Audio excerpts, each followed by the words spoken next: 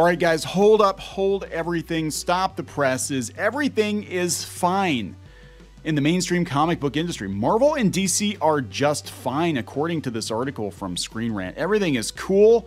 It's all good. The mainstream industry is fine. Everybody's getting rich. Everybody's making all kinds of money. Comic shops are not going out of business at a shocking rate. Everybody's buying everything that's being put out, and comics have never been better.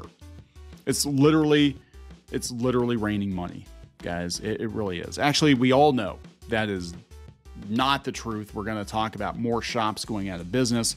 We're going to talk about trying to guesstimate where comic book sales actually are, and we're going to talk about how broke a lot of comic book professionals are. A lot of them are begging for money on the internet. Again, I mean, they always kind of have, but like there seems to be more of them begging for money. And a lot of the people that are begging are people that were bragging about how much money they were getting from Netflix deals or whatever.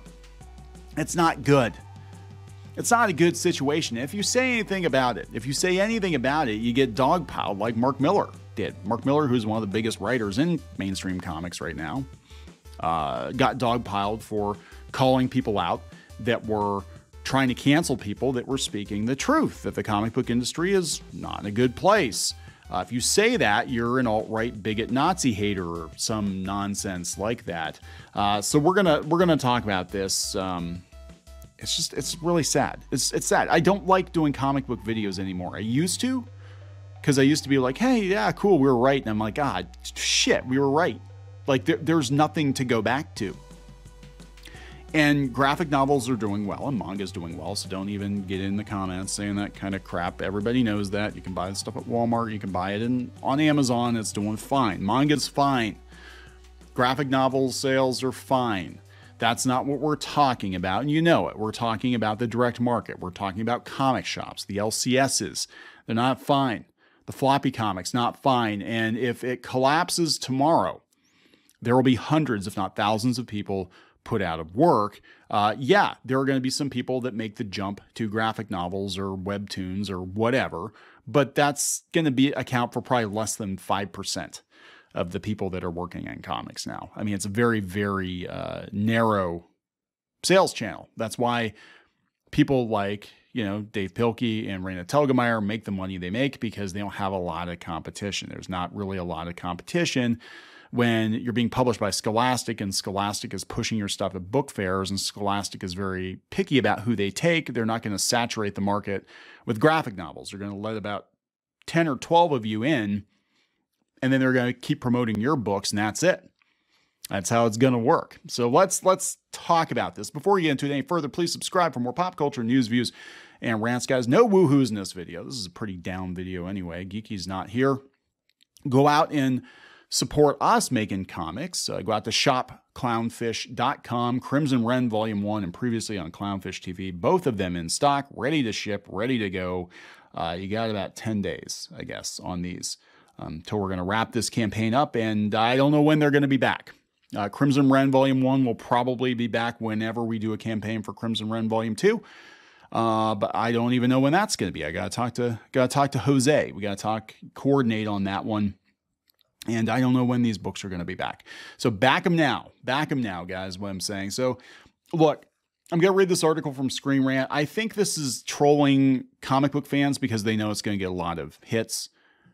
But, the comic book industry, it's all fine here, guys. Meanwhile, we've got articles like this. Comic Stores 2023 is nearly 2024, and I'm more than concerned, from the owner of Coliseum of Comics, which, again, Heidi McDonald from The Beat dragged this guy, said they didn't fulfill their pull list, their customer service was not good, and he actually got, I guess the guy that was in charge of the pull list got into it with her on Twitter. We have another comic retailer that infamously whacked the Beehive and got Mark Millar involved, saying that people don't want their legacy characters to be changed for no damn reason, to become self-inserts for untalented writers, which is not an untrue statement. We've got so many articles about comic shops that have been in business for decades, going out of business this year. Just they're all collapsing because I think a lot of them well, they had the pandemic, and there was a little bit of a bump during the pandemic because people were buying back issues and stuff like that. They got through the pandemic. But a lot of them took PPP loans out, I think, to survive, and that money is out. And honestly, my understanding is that a lot of people got back into comics during the pandemic because they needed something to do, just like they got into tabletop because they needed something to do. And then they realized that, hey, the version of Dungeons and Dragons we're playing is not the same version they're playing on Stranger Things, and I don't like it very much. And also, hey, the current comic books, yeah, they suck. Most of them suck. And I'm not going to continue reading them. They suck and they're overpriced. And I have to go out of my way to go find them to some comic shop somewhere. And it's just not, it's not working out very well. We had Jim Hanley's Universe going out in Manhattan. That's okay. They have another one off the beaten path. You know, that's okay. It's okay. That's okay then, right? It's like, did you see that? The one thing I did like about the Doctor Who special, The Giggle, with Neil Patrick Harris when he was a toy maker, was he goes through and is like, all the Doctor's companions have died or they've had some horrible fate. But it's okay because there's a twist where it's not quite death, but almost. And that's kind of where we're at right now. Like, but that's okay. It's okay. They can still sell on eBay. It's okay. You know, Scholastic is still around, and manga sales are great. It's okay that everybody else is going to be eating dog food. Everybody else is going to be looking at no retirement, no future, no comic conventions. I think comic conventions are going to kind of drop off too, you know, because the interest in comics culture is going down, especially the movies. Yeah, but it's okay, guys. Now, according to Google's generative AI experiment, which is going to kill off a lot of journalists, by the way, not literally, but it's going to kill the need for blogs. They're saying 25% of comic stores plan to close by 2023 or by the end of 2023. Now, they're citing someone else's video. So ComicsBee has been trying to figure out how many comic shops we have left, and they can't figure it out. And I don't understand how they don't know. You know, I mean, it is harder to keep track of because everybody used to go through Diamond and now everything's kind of up in the air. And it's the same with sales too. You know, we have no idea what's going on. I know Mark Miller posted on Twitter that another comic shop has gone out. This is one in Ohio, Comic Town, closing after 30 years in business. You know, they flew him out for a signing, you know, but this guy just hates retailers, right? He doesn't know what he's talking about. He just wants to see the comic book industry suffer. And this is every week. This is every week. We're seeing another comic shop close. And I think going into 2024, we're going to see a lot more close as they look at the results from last year and they're like, is it worth doing? And a lot of the people that own these shops, let's be honest, they're getting older and they're probably like, can I sell this business? Probably not. Am I over 60, over 70? Is it time to nope out? Probably. It probably is. It's a good time to nope out because where do we go from here? You know, the product is unsellable. The new product, for a lot of them, it's unsellable. A lot of them didn't pivot to graphic novels. A lot of them, like even here, this looks like Funko Pops. There's a whole bunch of Funko Pops. Well, guess what? Those have bottomed out too.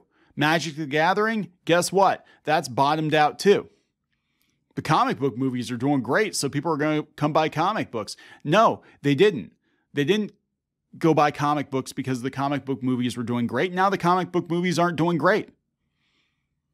You know, manga's fine, but you know where you can get manga? Literally everywhere, even Walmart and Target, you know, Amazon. I mean, I don't know what else to say. I don't know what else, you know, what other proof you need that things are not good. We've got creators that were bragging about how much money they were making, asking for money online now. I'm seeing a lot of them. I'm seeing people that were like supposedly full-time comic book creators being like, oh, I was full-time and I want to get back to that. But in the meantime, can you know, like Venmo me some cash or something? You're not going to have another full-time job in comics unless you do it yourself, man.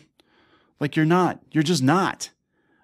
Several people, I'm seeing stories like this, and it's heartbreaking. I mean, if you know, this was your career. This is what you did. This is all you wanted to do, was make comics. And you get there, and a lot of these people are in their 40s and 50s now, and it's really hard to change careers, and they didn't have a backup because, you know, comics are doing better than ever. It's raining money, all that other bullshit. They probably listen to people like Heidi McDonald.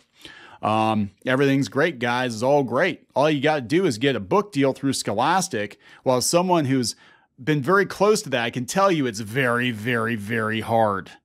And most of these people are not going to make it. 99.9% of these people are not going to make it.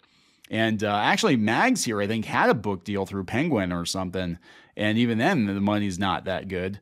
I don't know what else to say. So let's look at this stupid article. Let's get to the point here.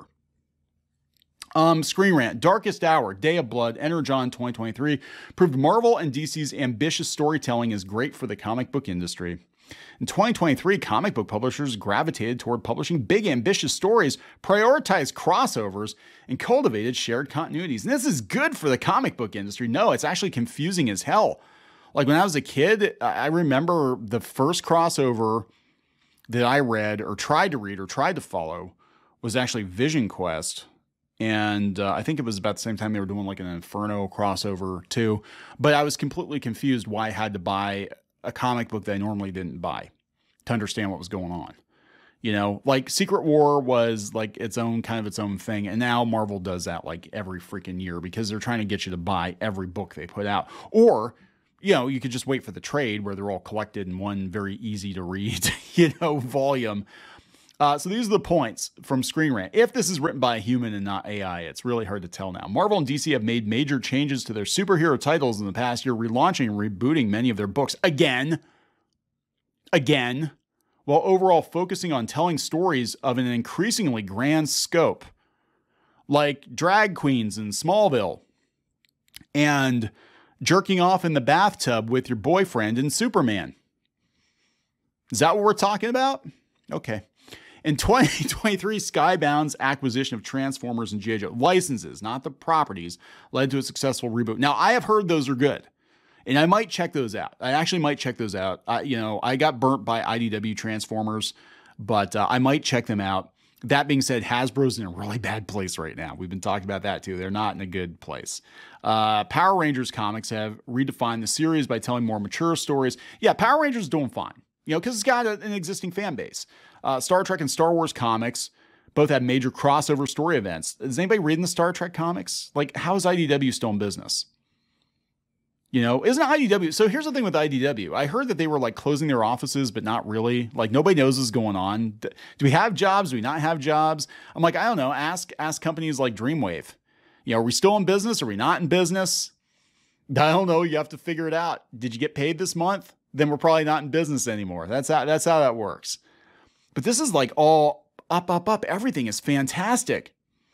Skybound Entertainment acquired the rights to Hasbro's properties G.I. Joe and Transformers because IDW dropped the freaking ball, rebooting two of the iconic franchises alongside one another in the new Energon universe. Boom's doing Power Rangers better than ever.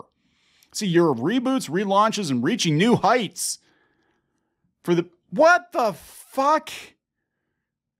Reaching new heights? Look at all these stores that are closing. We don't even know what's selling. What's the best selling comic? I don't know. Just guess. Reaching new heights. Marvel and DC have made major changes to their roster of titles. Marvel relaunched many of its books again. Well, Dawn of DC similarly gave fresh starts to nearly 24 of its series again. More importantly, both of the big two publishers doubled down on their commitment to telling stories of an increasingly grand scope. Marvel has long teased the X franchise's Krakoan era couldn't last forever. It can't because it's dog shit, and it chased off a lot of readers. Finally, the end began with the shocking events of the Hellfire Gala, the Mutant Prom, which left mutant kind of defensive for the first time in a long time. Night Terrors, that was a flop. This has got to be AI. This is like, everything's great, guys. Now, I will say the Transformers, my understanding is Transformers and G.I. Joe is actually doing pretty good. But again, these are readers that don't, a lot of times, when you have a licensed comic like this, whether it's Transformers or Sonic or something, you're pulling people in that don't normally read comic books. They might not read any other comics, but they'll buy the Transformers comics. They'll buy the Sonic the Hedgehog comics. They'll buy Ghostbusters. They don't have to be that good. They'll just buy them because they collect Ghostbusters stuff and it's cool there's a Ghostbusters comic book. But these are not people that are going to turn around and buy Marvel and DC books. It's just like, come on. Power Rangers lore continue to be defined. This year's been great, guys. Legendary characters return to the forefront of Star Trek storytelling this year. Oh my God, guys, that's awesome. Comics became the ascendant medium for Star Trek in 2023. I would say, well, I guess Picard was the year before, wasn't it? Season 3 of Picard. All right. IDW's relaunched Star Trek flagship. That's basically it. It's a flagship. Star Trek flagship title, along with the Star Trek Defiant series, devoted the majority of the year to a galaxy-spanning God War, which concluded in the Day of Blood. Is this the one, like, I don't follow the Star Trek comics, the IDW Star Trek comics, but I know there's one where they had an alien being like, take that, space Nazi fascists. Boom. Like, what is this? The freaking, like, they didn't even have dialogue that cringy in the Orville, okay? Which was originally a parody of Star Trek. Like, what the, I don't care. I don't care. I want to see numbers. Show me numbers. A new threat revolutionized the current era of Star Wars stories. Yeah, it's called, it's called the Rey movie. Dark droids. What the fuck? Nobody cares. Is this... This is a nothing burger, but this is a story. This is a story on Screen Rant about how great comics are doing. Comics are doing fantastic, guys. They've never been better. It's all good. They're revitalizing all these crossovers and reboots, revitalizing the comic book industry. We know it's not true. Don't believe the lies. It's not true. I do believe Transformers is selling pretty okay, but it's not that. A couple of good books is not going to single-handedly turn everything around. But hey, if you want to support us, go out to shopclownfish.com. Shopclownfish.com. By Crimson Wren's very good book. By previously on Clownfish TV, very fun stuff. And we got a lot more books coming. If comic shops close, we're still going to sell books ourselves. That's how we're going to do it. I'm going to wrap it up. Please subscribe for more pop culture, news, views, and rants. We'll talk later.